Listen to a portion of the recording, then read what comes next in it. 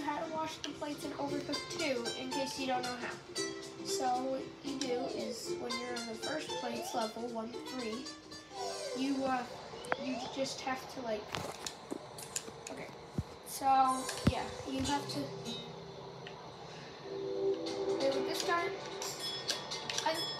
You don't have to get rid of the plates. I'm just doing it because that's how the new plates spawn, and that's when they're dirty. So I'm throwing them out so it's quicker and I don't have to actually do it.